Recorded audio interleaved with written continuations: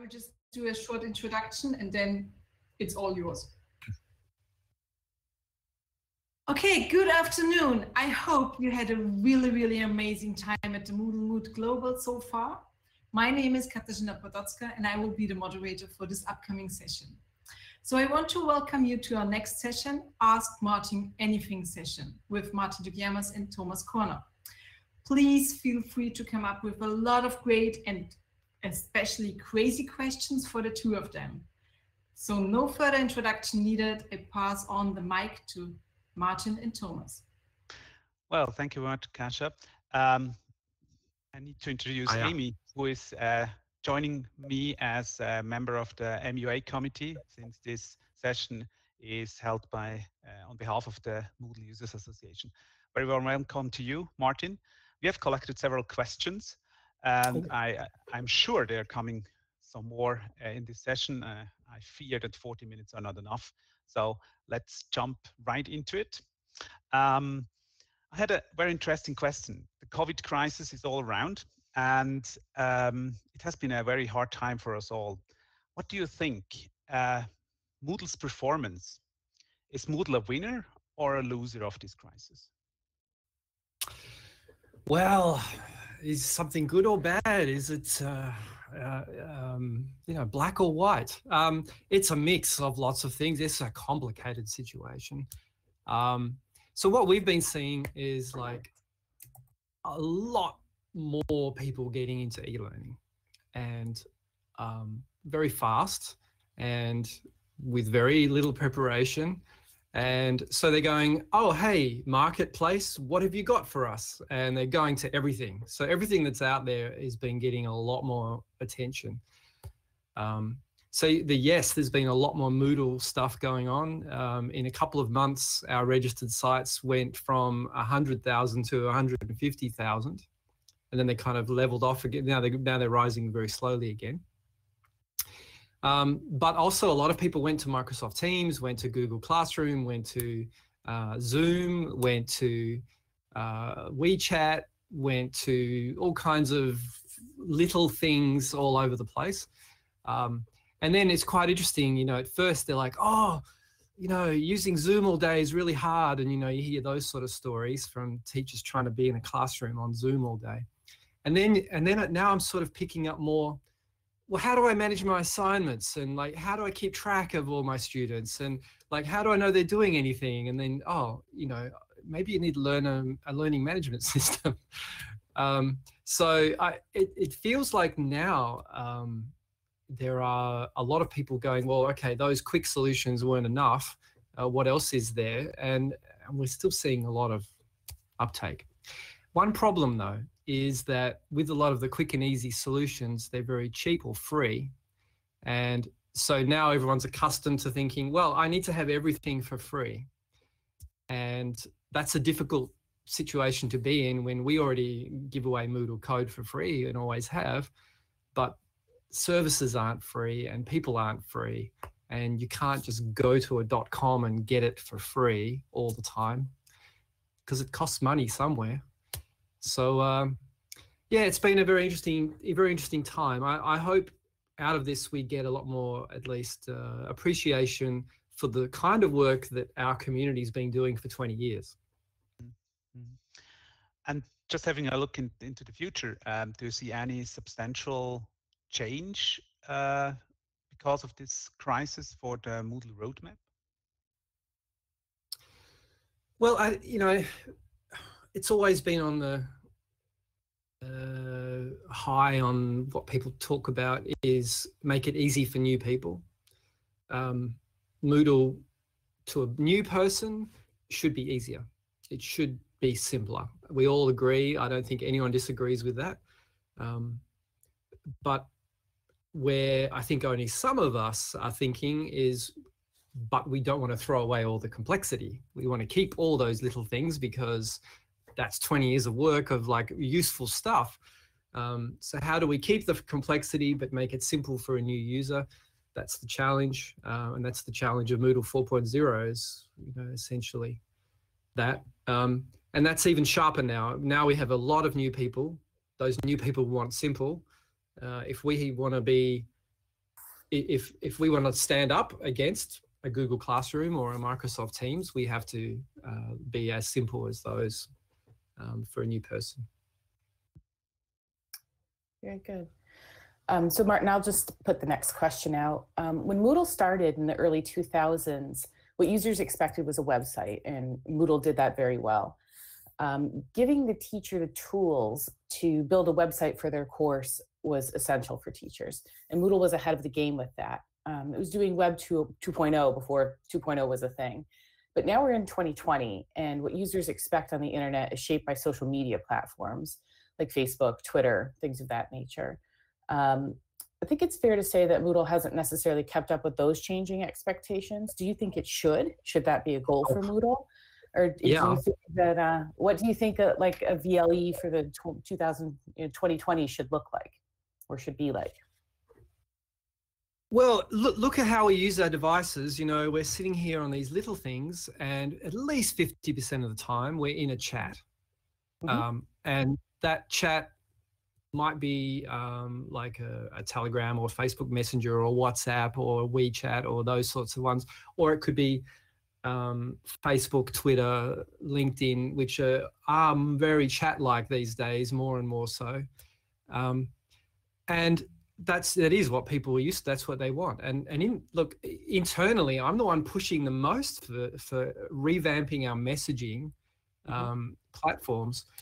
I don't get a lot of that from the Moodle community. I don't hear the MUA going, messaging, like it never comes up. They want, you know, well, we want MUA, we want, you know, fix this gradebook thing or this participants page, or it's management-y type things. But the actual core experience is not something that I hear a lot about. And even amongst developers, like they're like, we're not going to build a whole messaging chat system. And I agree with them. Like, I'm not happy with the messaging we have in Moodle now, which was me pushing that on the roadmap to say, let's focus on messaging internally to some degree, because it was pretty bad before. Now it's better, but it's still not where it should be. What I really think we need to do is find the best open source messaging platform we can that includes video and audio, and make sure that is integrated tightly with Moodle.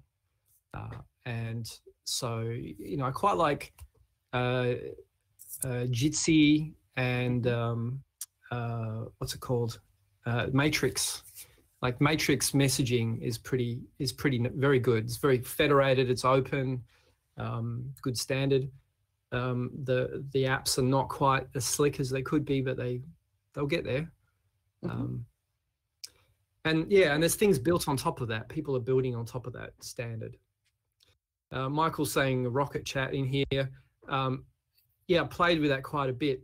It's okay, but I think we have to get out of the idea of our institution is a silo and we only want to build a chat for our institution, and start thinking about how would our messaging work more globally, just to be more flexible, so we could have, you know, maybe 6 Moodle sites, which are all part of some association, and we want them all to talk to each other. And it should be, you should be able to open it up and let that happen. And, you know, maybe you want to be connected to MoodleNet all the time, or, you know, maybe you just want all these scenarios to be possible. So we need something that's a big standard. And we shouldn't build that again. We should just find the right thing and connect to it. I'm personally always talking about that and trying to push it onto the roadmap. But there's a lot of influence on the roadmap. Just jump in here. We got a question from a MUA member preparing this event, asking, are there any efforts on the way now or coming in the near future to work on the most core functionality? So not talking about adding features, but working UX, core, and things like that. And was this the reason to really make this full stop before 4.0? Or yeah, does this have anything absolutely to do with that? Yep. So there's about 50% of the effort, I think, for the next 18 months will be the low-hanging fruit, as we call them, the little obvious things. So like an example, on this very website where we are, that messaging thing that comes out. Martin? Oh, hello. I'm still here. Yeah, you're here again. So I'll give you the simplest example. On the messaging thing that pops out when you click on the little talk thing on this website, it comes out. The first time you see that, you have no idea how to close it. Like you're looking for an X or something to push the drawer back in, and it's just not there. And you have to hit the talk icon again, which makes no sense. It doesn't work like anything else on the planet. And like, that's a simple thing to fix. That's a low-hanging fruit. I think there are hundreds of those little things that would just make people's lives easier. And it's not a lot of work to design it, or just doing it. The other 50% are the big things. And they're like, what is the whole workflow of teaching in 2022? For me, when I look at the student experience, it's terrible. Both my kids are teenagers who use Moodle. So I just ask them and I watch them. They have, 6 teachers all giving them stuff. Those teachers don't know about each other's stuff. There's no way for Moodle to tell the other teachers what, there's no shared calendar or anything like that. And even if there was, a particular student at a university will have different sets of 6 or 10 subjects all overlapping, so the teachers can't do it. So what the student needs is some way to manage all of their time. It's a time management problem. And this thing coming from teacher A, it might be a 10-minute task. And this thing coming from teacher B might be a 3 weeks worth of work, giant assignment. How does the student take that and put it sensibly into their life? They need some sort of a task management that involves their calendar, which involves their work and their family life. And also they need to plan. So if it's a 3-week assignment and it's due in, 6 weeks, you have to spend about half of your time working on this assignment. So make sure you schedule that in every week. And we have nothing like that in Moodle, and yet there are tools out there, study managers. And my daughter is very good. She's very conscientious, the best student you've ever seen. She goes out and researched all these study managers, and she said, this one's the best one. And it's I was studying the interface of it, and it's no rocket science, just things we could do, and it would make millions of students' lives easier. So yeah, I think there's a lot to do there. But we are going very wide with the net on the UX. We have workshops coming up. We're running now, and they're running for weeks and weeks and weeks. We want everyone to really think about the big core problems, and let's get them all on the table and work them out.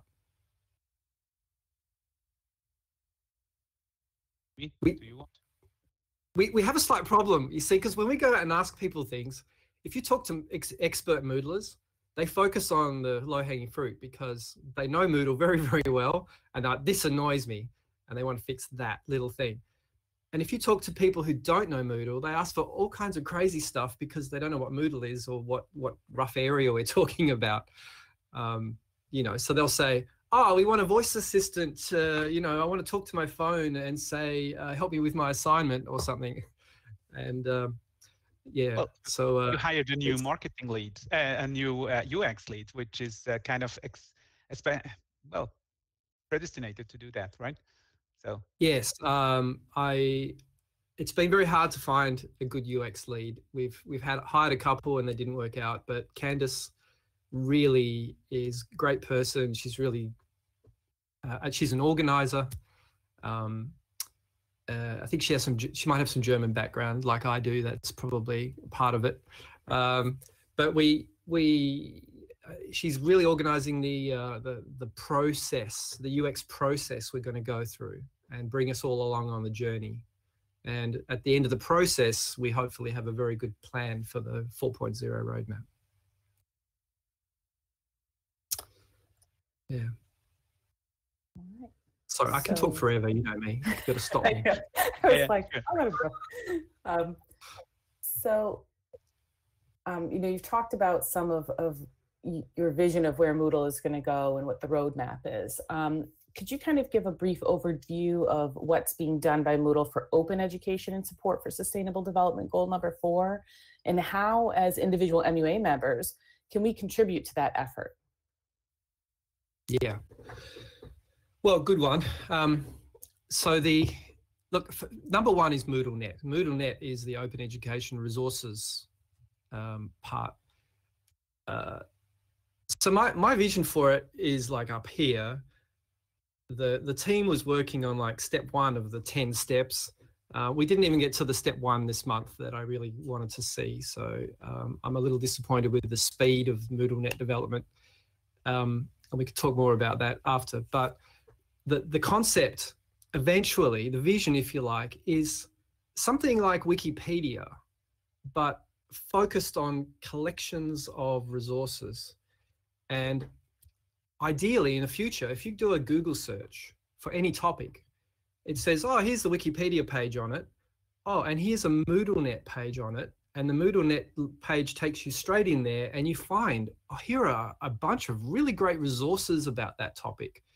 So not just a description of the topic like in Wikipedia, but here is a website, here is some videos, here are the whole Moodle course, etc. And that will be really useful for students as well as teachers. So a student studying that topic will go, oh, wow, here's things I can like look at and read and so on that have been collected by teachers and curated. But then teachers as well will have a lovely place to start when they're creating courses for that topic. A lot of, sorry. Nothing like that exists. Like it needs to exist. And we need to make it happen because I think that will highlight all the OER that's sitting out there in little silos and bring it together. And, you know, everyone talks like that at OER, oh, we could all bring it all together. But like, I feel like the Moodle community has a shot because we're big enough, and with the connection with an LMS, it's actually directly usable. It's not like, oh, you know, somebody spent $500,000 building the OER combiner platform sitting over there. It's like, oh, no, this is in my tool. This is literally built in out of the box on my LMS, so I can go and start using it. And if we get a couple of million people using it by next year, it'll be going, you know, we can really get it going. We just need to get the platform to a point where it's usable. Can you get this as a date next year? Because a lot of our members have been disappointed on Monday morning when you announced that it will be postponed, and they're really looking forward to it, as you do. What is the internal roadmap? What do you think? Next year? When I say next year, I mean next year full of content, like very useful. We're going to work very hard over the next few months to get the MoodleNet software up to scratch. It's disappointing what happened with the team. You know, one person left, then another, then the whole team left. They were kind of, the problem was that they were never really connected with the Moodle HQ or the Moodle community. They kind of operated in their own little vacuum. And I let them do that because a lot of them come from social media. They come from, you know, the Mastodon world. And that background is good. And it's kind of in software development, we call it a skunkworks project. So it's where you give resources to a small group of people and you say, go for it. And I kind of let them do that. And they did things in different ways. They didn't want to do it the way we developed Moodle Core. They see that as like, oh, old fashioned, big processes. We want to be small and light and nimble, and like, okay, you know, do it how you want. Show us, prove to us that it can work. Prove to us, you know, if you deliver a great, amazing product that everyone likes, it's going to be a great thing. And unfortunately, we couldn't really see the product until quite recently because there's a front end and a back end, and if one of them's broken, the other one doesn't work. And so only recently we actually got a look at it, and it became very apparent that it was missing very basic things, and that they were a long way from being finished. And I think the team was kind of recognizing it wasn't going how even they would have liked. So a lot of them just abandoned, and they didn't really feel like very close to the Moodle world. You know, they were just contractors working on a little thing. So I've learned a lesson, which is not to do that again, and that to make sure that we're much more integrated, that it's the Moodle community is really involved in a way here, that our Moodle developers are really involved, because, yeah, we're all, it's part of the Moodle platform, right? MoodleNet, it's got to be really part of it. So we'll get there. I think what we have is usable. There's actually a meeting tomorrow, a MoodleNet meeting, which I'd love anyone who's interested to come along to talk more about this. Yeah, it's going to be in the networking cafe. We're going to use that for a big meeting for the first time, so it'll be fun. It will be our lunchtime at the same time as our Moodle Association UX. Over lunch. So bring your lunch. Once again, if you're in the lunchtime zone. Amy. So kind of building on that, you had mentioned in the summer of 2019 that there would be some working groups for higher ed. And I know that higher ed is very invested in OER, at least in the United States, and also in MoodleNet. So there's a big push in higher ed here for MoodleNet. So we haven't heard much about those working groups since. So what will happen with that working group, or in general, how do you plan to gather feedback and needs from universities to kind of move these projects forward? Yeah, those were an initiative of our CPO at the time, Chief Product Officer, Gree Steen.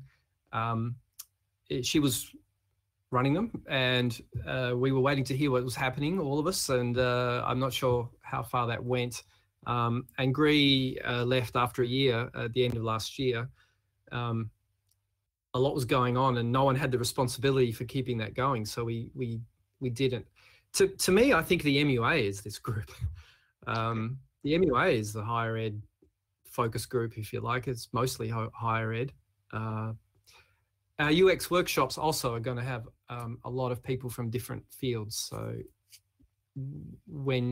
from different sectors.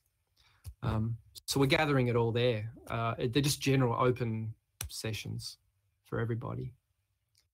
We are mostly still, as you can tell from attendance at MoodleMoots, a higher ed focused platform, Moodle.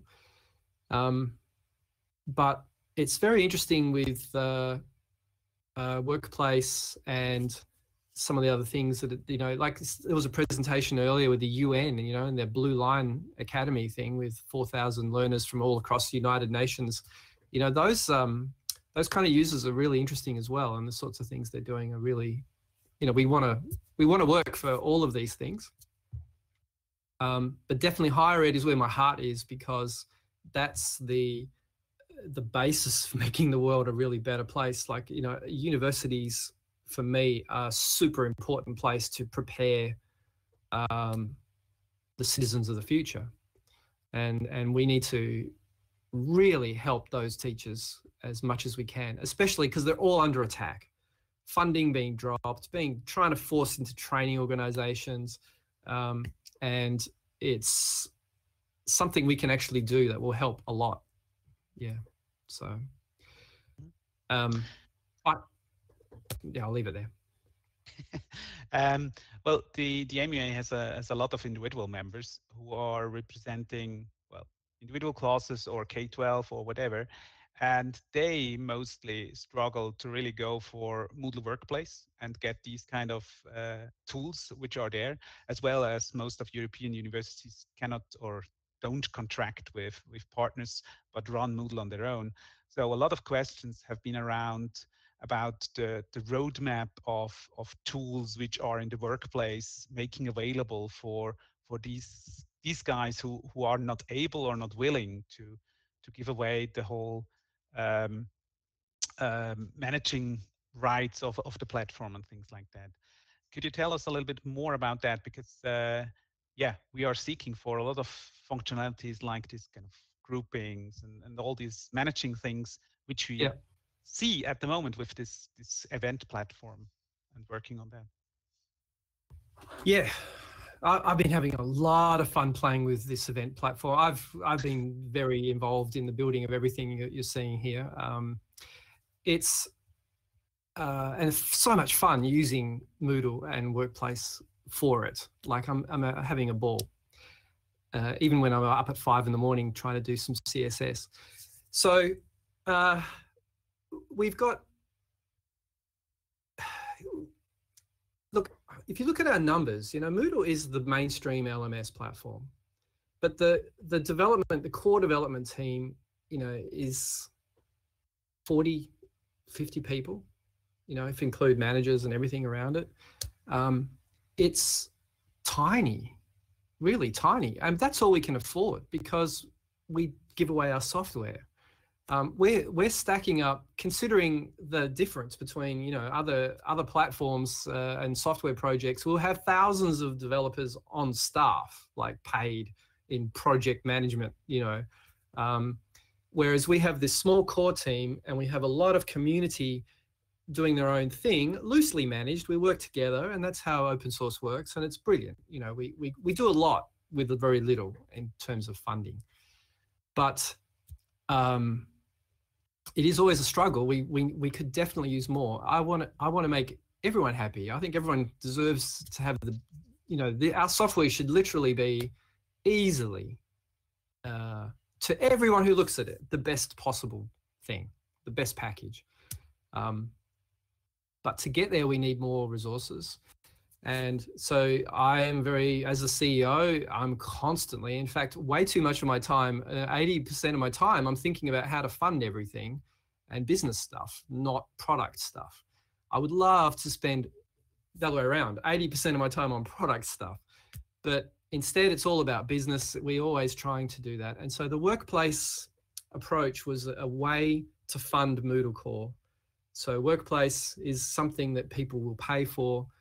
And we are not we're not saying to universities, we want you to go to workplace. We've made it very labeled. It's for workplaces. So we're sort of saying, here's some things that you can't get elsewhere. If you pay for it, you'll get them and you'll help fund the Moodle project. And we have a plan to, you know, those features all dropping into core over time. And every release, we've put some workplace features in. Every single release since Workplace started, and we have more coming in every release to come. So it's just kind of the advanced version that you can get. But I'm 100% committed to keeping them in sync. So there'll never be a time when that is like a separate product that forks or something, or that, you know, it's all about Moodle Core. Moodle Core is like the big golden apple that we need to be focused on, and this is just ways of funding it. So you talked about bringing some of those workplace features over into core. I know lots of people really like, you know, the UX and things in workplace. Kind of along that line, is there a plan to create the ability to have customization at the category level in core going forward? Right now, it's just not very easy to kind of have theme 1 for sciences, theme 2 for maths, for example. Is that something that we might be able to see in the future? You can't set themes at category level? I thought you could, actually. Maybe it's just in workplace. I don't know, No, you in the can. chat. You can. You can. It's just not quite as intuitive, I think, as maybe people would hope for, I think is the question. Well, you know, intuitive is a difficult word. Is it intuitive to a student who has to move between different classes in different areas, that the whole interface changes everywhere they go? Might not be. So there's always different angles on these things. Generally, yeah, Tim's saying there you have to turn on the option if anyone hasn't got it, but it is there. Yeah, I'm not aware of anything particular on the roadmap, but I guess if it came up a lot in these workshops we're doing, then that would help. There has been a lot of questions around in the forum and in the chat, as you can imagine. I will pick up just some of them. One is about accessibility. Not find it anymore. The VCAG 2.1. I think that's about accessibility. What goals would you like to achieve with accessibility? What would you say is crucial for Moodle? Well, we've just done a lot of accessibility work. We had an external review. There was a talk earlier from June, if anyone hasn't seen it, covering all the accessibility work in detail from the team. Quite a lot of focus on that. And one of the things you're not seeing yet is we're planning an integration of accessibility for the content. So an accessibility checker in the content. And it was meant to land in this release. It'll land in a very short time, maybe in a point release. But that's important. That's kind of where a lot of the accessibility goes wrong, is the content that teachers and people make in the system. So yeah, we've got to make sure that's going, but it's definitely an important part. But like with a small team, you know, we could spend all our time on accessibility all the time, and then we wouldn't be doing anything else. So we kind of have to balance as we move forward on a lot of fronts as well. I think though, you know, objectively, if you look at the accessibility of Moodle against a lot of other systems, it's quite good from previous work that's been done. We focus on the negatives, but there is a lot of positives too. Well, there's a question I want to answer there from Karen, actually, if I could pick one out. That would have been the next one, in fact. Yeah. And really, I see the same problem. Walking around, somebody says, I heard some people left Moodle HQ. Moodle HQ is at the end of his life. What would you answer them? How can we prove that we are sitting on the right boat? Oh, look, hiring people is difficult. Anyone here who hires people, especially in a global organization, we have people who are like 12 hours out of sync with the rest of the team. And it's difficult. Internally, we've been working really hard on this. So we have some new ways of managing our work that we'd never had before, that we've done this year. So for example, we're using a system of OKRs, which are objectives and key results. And we've set at the beginning of the year, our management team, which is about 15 people, have set goals for the whole company, and those translate into team goals, and then they translate down into individual goals. And now we're using a software package to track all our objectives, and we map key results against them. So everybody knows when we meet objectives, because there's a result, a measurable result.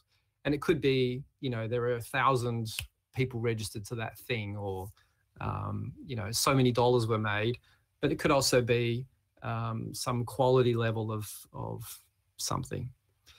And so you have this structure of objectives and key results, and then in every kind of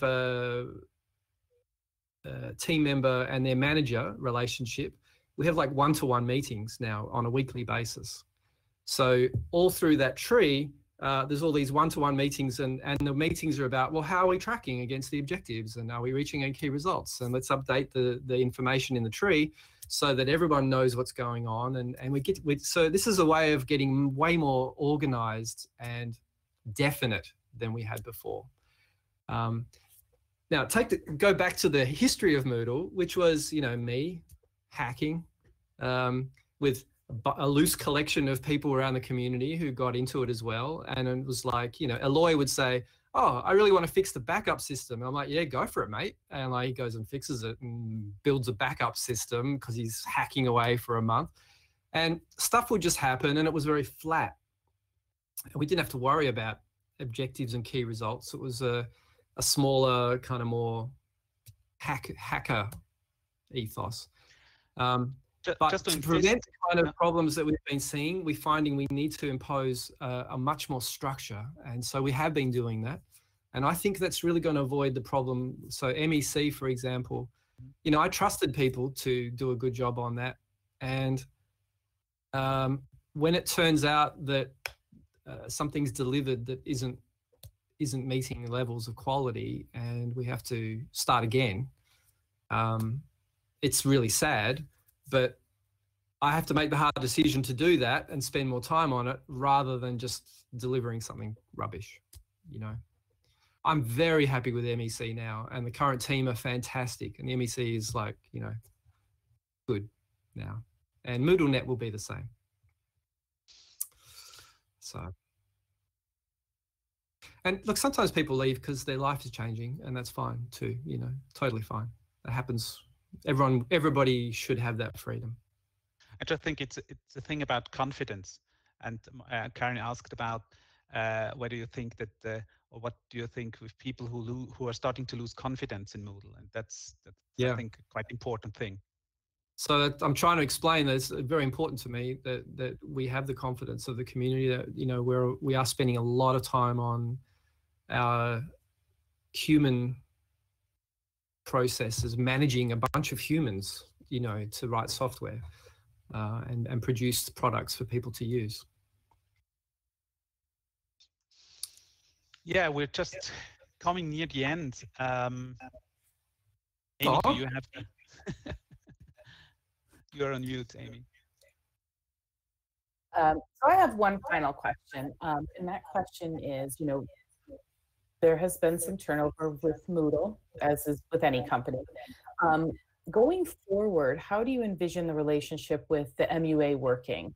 We aren't currently having regular liaison meetings, and I think that we kind of all understand there's a lot going on right now. But how do you envision us strengthening our working relationship together to meet those goals and objectives that both you have and the community has for Moodle? Well, there are some very clear OKRs in Sonder's team for this. So maybe Sonder wants to answer that. But yeah, the original design of the MUA was that we interacted on fairly specific points of the process. I didn't want us to be all up in your grill all the time. It was kind of like, you guys give us what you need, and we'll figure out a way of making it happen. So I think over time, and with some of the people in the MUA in the past few years, there's been a definite shift towards, well, let's have a more closer working relationship, and I think that's a good thing, that we do need to do that. So yeah, you know, anytime I've been invited to speak with the MUA, I'm there. And I hope the team is, everyone in the team is the same.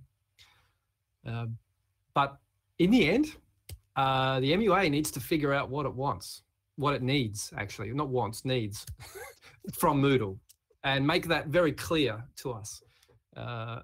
Because, yeah, we can't get involved with, when it's at here are 1,000 things that need doing level, like we already have that. It's called the tracker. We have thousands of things to do level already. We want the MUA to just give us one thing to do. So hopefully the MUA is working that process out too. Thank you. Sander, do you have anything to add? You jumped in with your cam.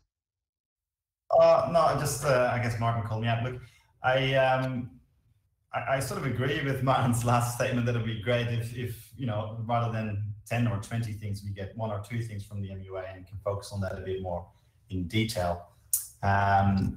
In the past, we have had several people more closely involved in managing the relationship with the MUA and staying on top of the projects.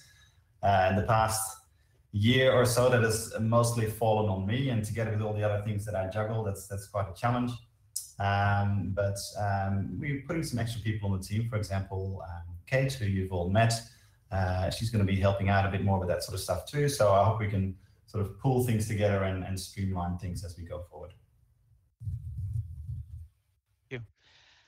Well, we come to an end with a very last question. I think it has been in the forum, and it remembers me a little bit. We are still people. We are not only working machines. And somebody asked, Martin, did you already move to Barcelona? Yeah, look, I'm not going to, I don't think now. What with the coronavirus, and you know, even before the coronavirus, I was traveling. I went 12 times around the world last year in distance, and that was very uncomfortable for me in terms of all of my carbon impact. And I was thinking, you know, I was justifying it like, well, you know, we are working on platforms that save people traveling, and, you know, it's a plus and minus thing, but, you know, it's not a good example. And I I would much rather spend the time working on things like this conference. And like for me, this is how we should do all our moots ongoing. This event site is actually, in my mind, a new product, a Moodle events product. Already got a lot of plans for version 3. And the idea is we would just make it available as a venue to anyone who wants to hold an event. You would come in and you would set up all the conference, the speakers, the sessions. It remotely controls Moodle and creates courses and forums and links everything up, and it makes a really nice experience. And you just use it. And I think with this sort of stuff going on, I don't need to be traveling so much at all. And a lot of the reason for me going to Barcelona was to be closer to Europe and closer to the rest of the world. Right now, I'm very glad I'm here in a country where I have, I'm a citizen here, have full healthcare. If I was in Spain right now, I would be an immigrant, and a coronavirus and everything, I would be an immigrant dealing with the Spanish healthcare system. It's not quite as convenient, right?